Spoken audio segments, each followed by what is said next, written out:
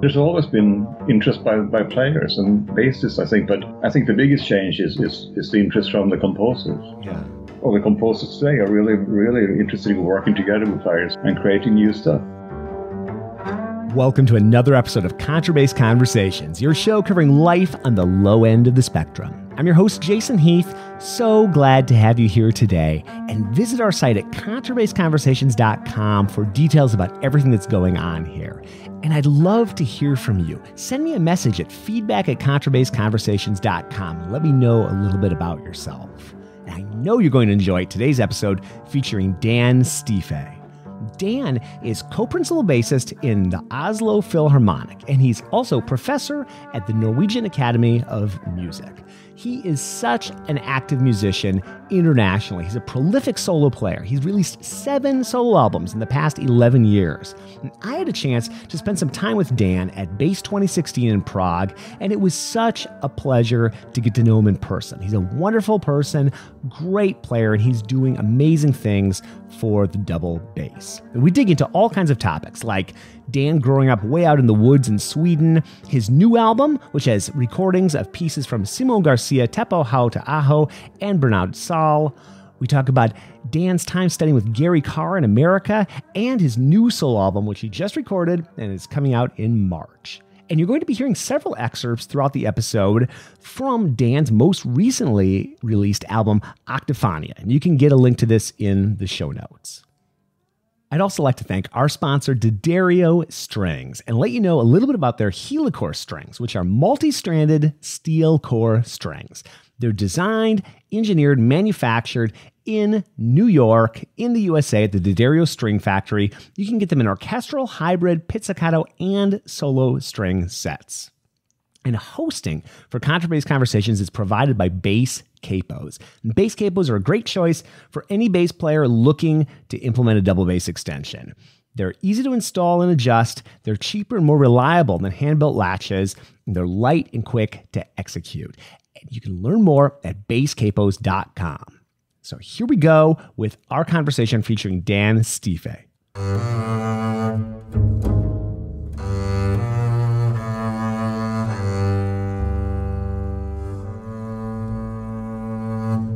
Good evening. How's it going? It's been a very busy fall, but it's going great. Nice. Yeah. Yeah, it sounds busy. Wow. I mean, it's been fun following along on Facebook. I mean, it's crazy. You're all over the place.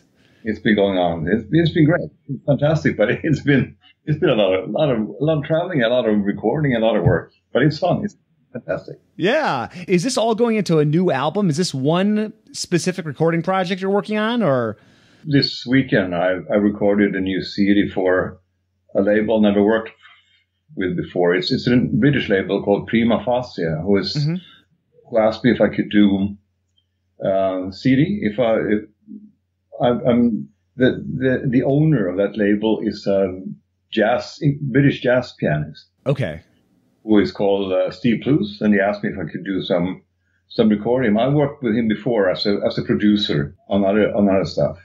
And so he came over, and we spent Friday, Saturday doing a recording of a new CD. Nice. And were you recording in Oslo, or where was it taking place? We used one of the concert halls at my academy. He came with his microphones and cables, and we had some very nice days. Oh, that's great. That's great. I can't wait to check it out. Do you have a release date kind of in mind, or what's? He doesn't know exactly, but he thinks late March. Late March. Okay. And that's fast. Normally it takes quite a lot longer than that from getting the recording done until it's out.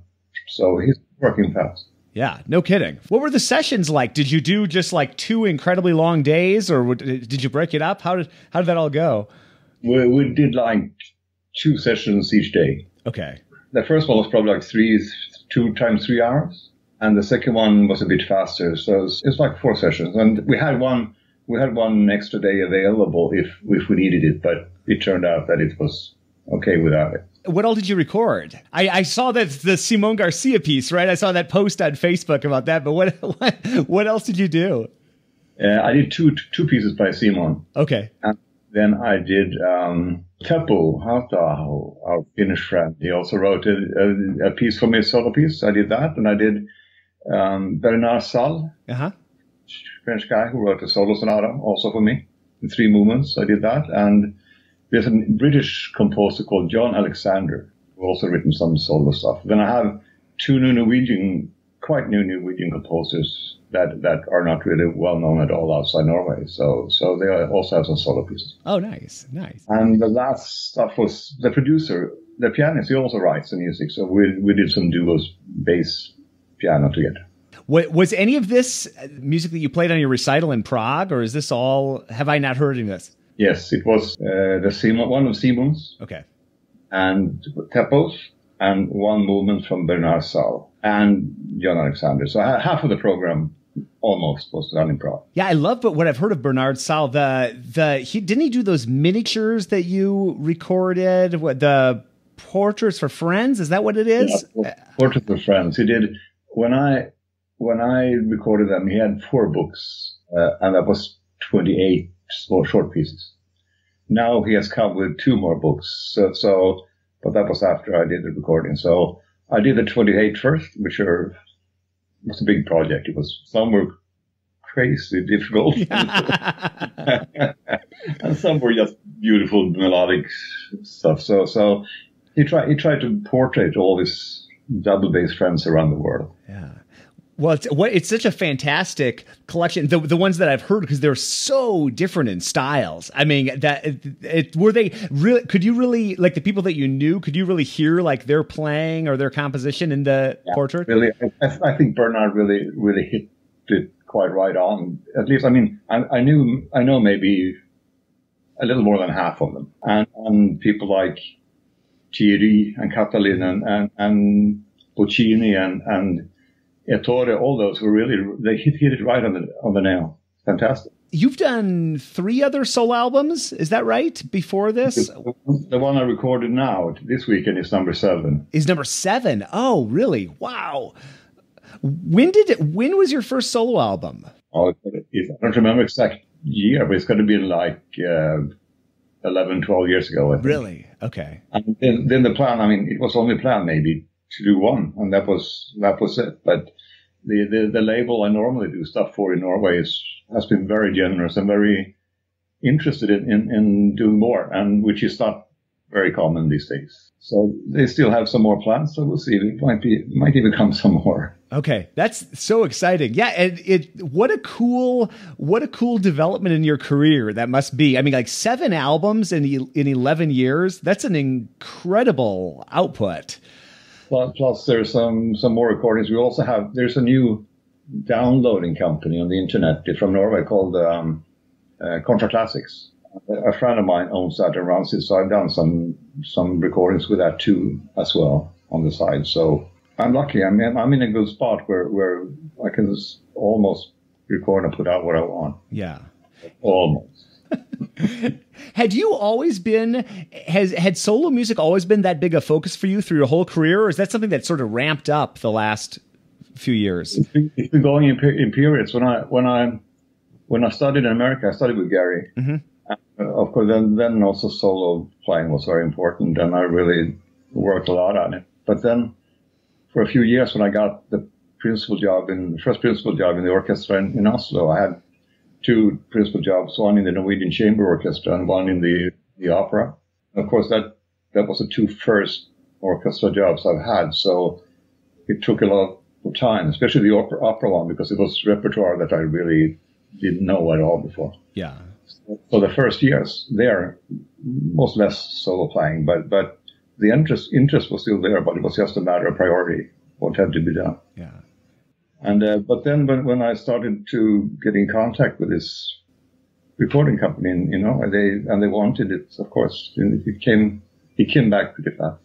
Well, it just seems like such an exciting time to be involved with solo bass, or bass in general, but solo bass. And it's just so cool, like going to Prague and seeing all these composers. And I'd met a few of them in person. I'd heard of the names, but it's just phenomenal to me how many people are active out there right now. It seems like it's exponential. Like every year, there's more and more. Have you noticed a change? Yeah, it's more and more. And the biggest change, there's always been interest by players and bassists, I think, but I think the biggest change is the interest from the composers. Yeah. Because they really have realized the potential of that instrument and what it can do. So a lot of the composers today are really interested in working together with players and creating new stuff, which is fantastic. Well, there was, and if I butcher people's names, I apologize. But is it Rolf Martinsson? Is that Yeah. okay? So that piece, you got a clip of it on your website, and boy, the orchestration. I mean, that is just phenomenal. It's just like texturally such a rich piece. It's fantastic. He really did a great job, and it worked. It's one of those pieces that we recorded it when we did the premiere with my orchestra. We recorded it live, and he used a full symphony orchestra, 8 basses, and a full string section. But the orchestration is so great that it really worked in the hall as well. No problems. Fantastic. Okay, yeah, I was curious, like in terms of balance or anything like that, anything you had to do, or it was just composed in a way that, oh, that's fantastic, yeah. Well, I have to say, I also have a fantastic instrument. It's the one old Gasparo da Saló, and Rolf knew that instrument, and so the concerto was written both for me and for that bass. So he knew how that bass worked in the hall and what he could do. So of course that also helped a lot. When did you start playing that bass? When did that come into your hands? I was approached by it's owned by a foundation, a bank foundation in Norway called Dextre Music, and approached me and asked if I would be interested in playing an old Italian instrument. And up till then, I never really had. I always had contemporary, modern made instruments, and this was maybe also 13, 14 years ago. And we looked for a while. There's a guy in Holland who has a lot of contacts, so he put together a collection of maybe 10, 12 old basses, and we spent some days trying, and this one was fantastic. Talk about an amazing instrument. Like that's like you can count on one or two hands the amount of bass, of that kind of pedigree. Do you feel like that changed your playing at all when you got on a bass like that? Like just the way you thought about sound or just bass in general? Oh yeah, completely. It really, it's an old instrument like that is, first of all, it can't be played in any way you want. It has its way that it wants.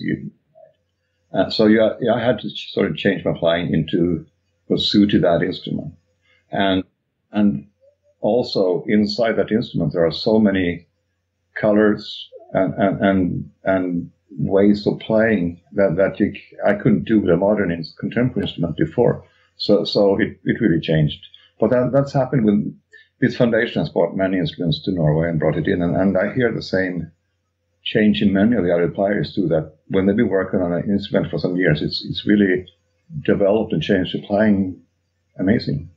How does it work in terms of like in Oslo or the other orchestras you played in? I know in Germany it's fairly typical for an orchestra like own a set of instruments that you play on. Is that the traditional setup in Norway, or do players bring their own instruments? How does that work?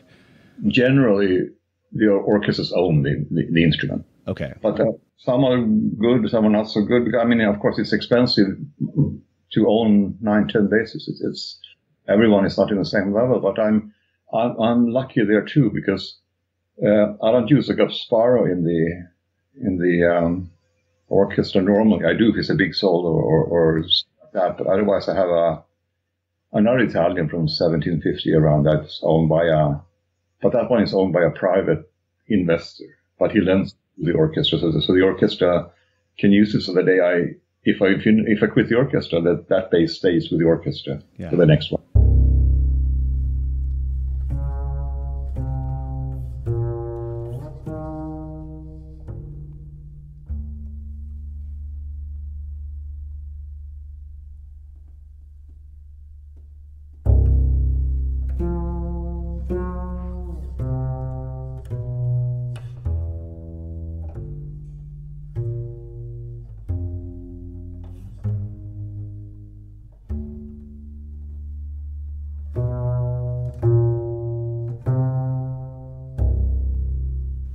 Well, I'd love to know, because like it's just, I mean, it's remarkable to me the amount, like just putting this album together, and then you've got the orchestra job, and you're so active traveling. How do you balance just generally like keeping up your technique, practicing solo repertoire, practicing what you need to for the orchestra? Like what is there's probably no typical day in the life for you, but if there is, like what does a day of practicing look like for you?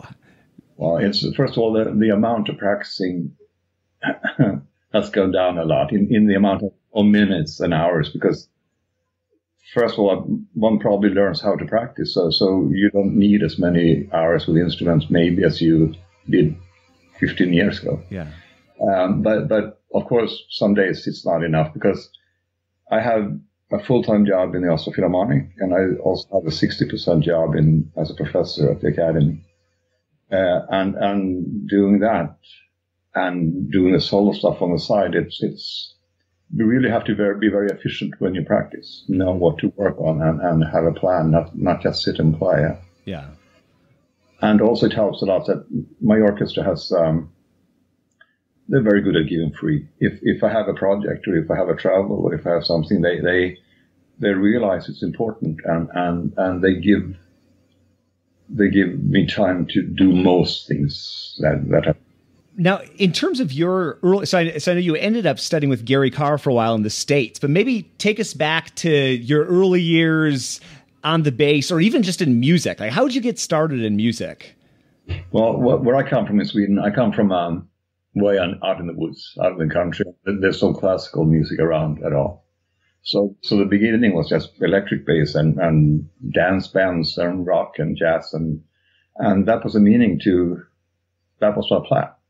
I was going to end up in Stockholm playing electric bass and do studio jobs, so that was the goal. But then when I was 17, 18, I got into a music school, and they did not have a electric bass teacher, but they had a double bass teacher.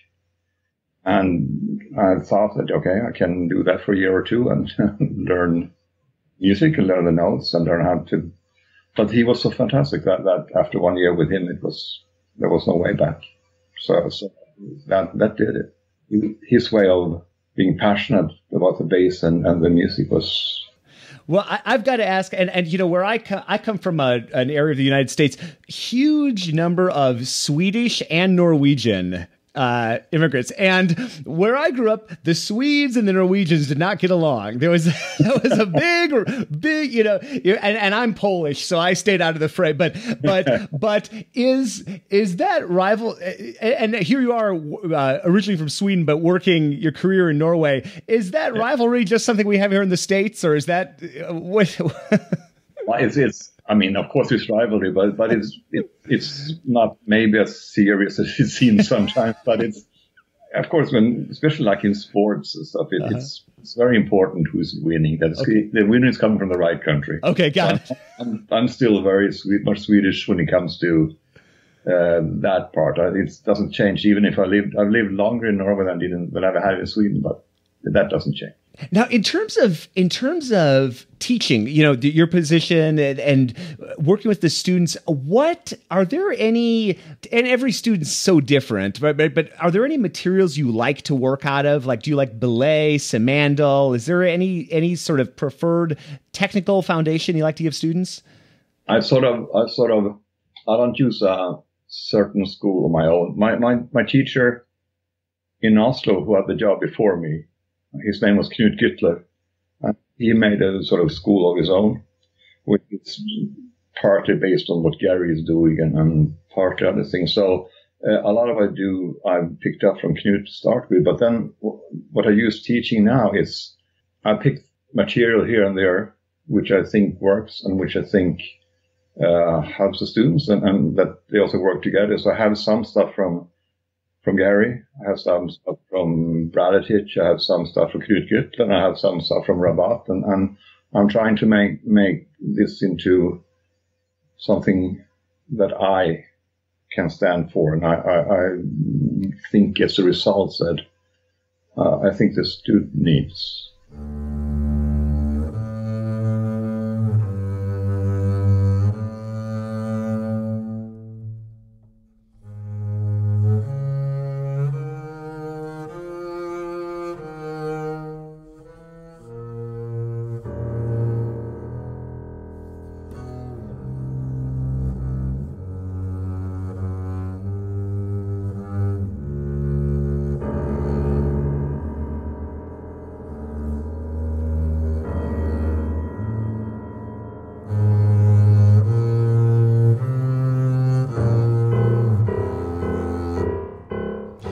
you typically sit when you play? I think I remember that. Is that standard for you?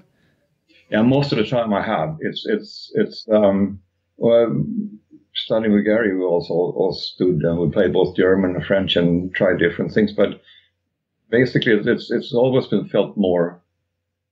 Well, I felt that I could do my things better sitting, not worrying about the balance, or get the sound I want, and it's of course I can stand and play, and I do that sometimes too. But when it really comes down to more difficult stuff or recitals, I normally sit the whole time. Okay. And then in terms, and I'm so unfamiliar with any traditions in Norway whatsoever, except my own experience in growing up in the U.S. Is French bow more predominant in Norway, or German bow, or is it kind of a mix like other areas? What do you see? When I came to Norway first time, studying in both Sweden and Norway, were really French bow, French-Italian bow territory, and almost no one.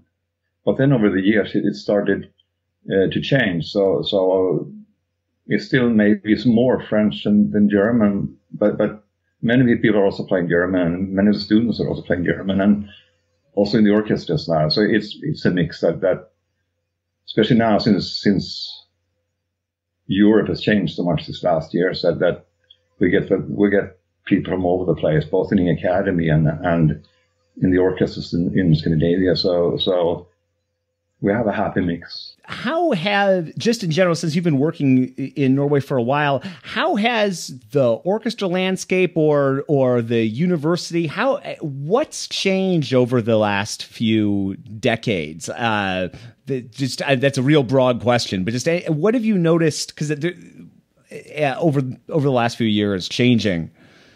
Well, first of all, it's become much more international. It's when I came, it was almost only Scandinavians that was here. So of course, all the influences people bring into the country, of course, it also changes both students and orchestras and everything. So it's gotten much more international. And in some of the orchestras in Norway, half the players are non-Norwegians. So they come from all over the place. There's quite a lot of Americans in places in Norway too, and the level of playing also among the students have gotten so much higher that it's probably has all over the place today. So it's probably not something special from Scandinavia, but I think as the rise of the level the whole time on the bass has been incredible the last year. Well, I've always been curious about that because I know several Americans that are I know a couple that are in Gothenburg, I know in Sweden, and it's always seemed to me like both Sweden and Norway seem to be fairly open to international players. There's a pretty international mix in your orchestra. Yeah, it is, and it's. Now, we've never really been part of this. I know there's been some rivalry between French and German bow and stuff like that. We've never really been part of it, but we sort of tried to. First of all, I think it's because Sweden, at least Norway especially, does not have this long tradition that many of the Central European countries do, like Austria, Vienna, and Berlin, and all that has hundreds of years of tradition. Norway is a young country. It became an own country very late, and it hasn't had time yet to build up that tradition that many other countries have. So it's become more like a melting pot of influences from all over the place.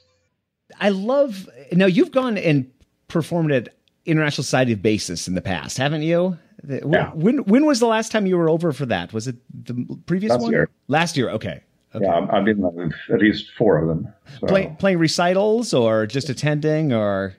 Recitals, and also some of my European and American friends have played. So we do the chamber music and do those, sitting in some of the juries, and it's been fun. Yeah, it's got to be such, and it's challenging even to go from where you are to Prague, and then to go from where you are to Colorado or anything like that. I mean, it's such a sacrifice and such a challenge, but it's got to be worth it for you since you do it over and over again. Like, what do you find satisfying about those events?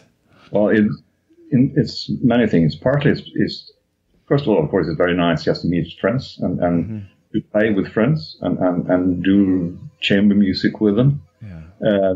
Meet composers and meet bass makers. So I mean, you learn a lot from doing both this ISB and the Bass Europe things. It's been great, and I going to Ithaca now in June coming up. So it's I don't what has changed is that I don't travel as much with the Gasparo as I did because there was a accident in traveling to. When I came back from San Francisco convention, there was a changeover in Newark, and it had an accident with the bass and made a big hole in it. And after that, they had taken it out of the case and security inspected the case and had a mishap with it. So after that, the owners say that I can travel, but they would rather I don't have too many change of flights. As long as it's a non-stop flight, they consider it to be safer. But of course, you never know. So the last conventions, I've been borrowing instruments, playing on. So were you borrowing an instrument when you were in Prague? Yes. Yeah. So how do you play at that level? I mean, you're such a fabulous player, and like I wasn't sure if that was a bass that you were another bass of yours. It didn't look like the Gasparo, but like, how do you adjust so quickly to play on these foreign instruments? I mean, bass, that's such a challenge. It is. Well, in a way, I've been lucky because it's for the last 3-4 years, I've been playing sometimes the same instrument, sometimes different instruments, but it's been the same maker almost the whole time. There's an Italian bass maker called Cristiano Scipione, who goes to many of these conventions. And he often brings 2 or 3 basses to show and and he's been letting me use his instruments. So of course they're all different, but you get to know more or less what he's building and what his instruments are like. So I've been very happy. Of course, I would have loved to bring the Gasparo all over the place, but not doing that. I've been very happy to play his instruments for the last years. Yeah. Yeah, well, an instrument like Gasparo, it's understandable that you'd be nervous about traveling with something like that. Oh, yeah, it was very nerve-wracking to get the instrument to begin with. I hardly dared to take it out the door, but you learn how to live with it.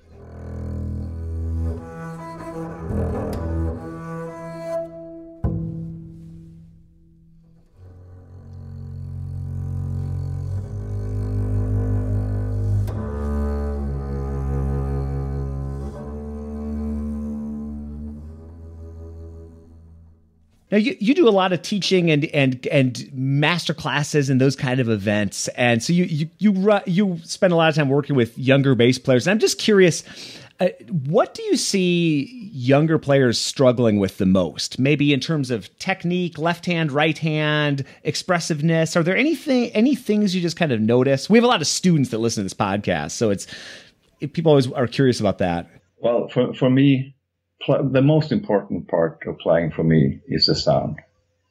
I think that every person has more or less a personal sound. Maybe people haven't found it yet, or maybe they're not looking for it. And I think that for me, many of players maybe get too hung up in and interested in technical fast playing and technical, so which is fun. It's great. It's very understandable, and I just hope that those players also get as interested in sound and production and find their own personal sound as I've gotten over the years. Yeah. Sound is such a hard thing to practice. You know, I have a couple of adult students here in San Francisco, and we were talking about sound, and just like I was trying to play in recordings or like play a certain different sound, and it's so tricky because like the left hand is so much more objective, right? You're on the first finger, on the second finger, you're on the third finger, but then the right hand it's kind of like a paintbrush. I mean, do you have any exercises you give people to work on sound, or there's just something that I always find so challenging to work on? Now, I have to say, I learned a lot about this sound stuff being with those years with Gary. Mm-hmm. Learned a lot of that helped me about playing with weight, relaxed weight as much as possible. I think I was a much more physical player before, in a way that I was using much more muscle and not really relaxed right arm. Working with him over that for some years with weight and points of contacts and speed of the bow and changing that over the years, I think that was the biggest influence on what changed me when it comes to sound and color. Do you recommend Gary's vomit exercises or his shifting exercises? Is that a big thing for you? I use it on my students all the time, especially those especially those people who stand and play balance, pace, and big shifts, and especially that is. I mean, it's really helpful for the players.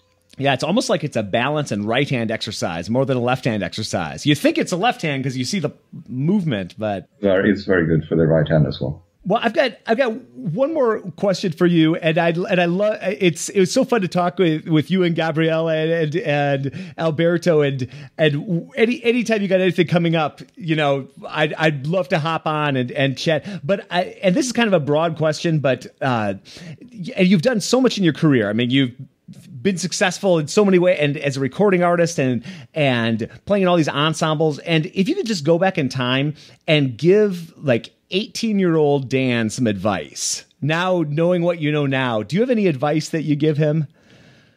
The biggest thing is that I wish I'd been more open when I was younger, more open to different influences. Yeah. I think I was more, in a way, narrow-minded and thought I had more of the answers then that I maybe didn't have.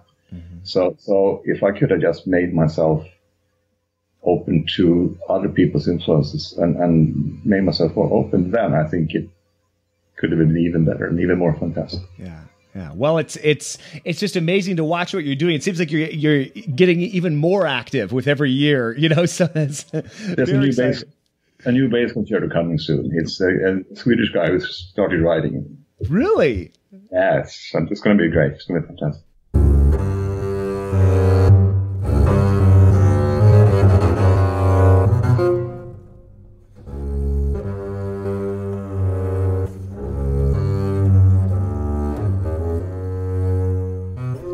Dan, so great to catch up with you. And folks, check out everything that he's doing at danstyffe.com. And that is going to do it for another episode of Contrabass Conversations. So great to have you here today. And if you haven't picked up your copy of the Double Bass Quotes book yet, go to contrabassconversations.com/quotes to get your copy. It's filled with great and inspiring words of wisdom from past podcast guests, and I'd love it if you picked up your free copy. Thanks so much for tuning in, and we will see you again soon for more life at the low end of the spectrum.